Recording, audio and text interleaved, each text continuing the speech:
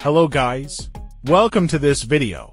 Dota 2 is a multiplayer online battle arena game that takes place in the fictional world of Valorant, where two teams of 5 players each compete to destroy the opposing team's engine, a powerful structure located in their base.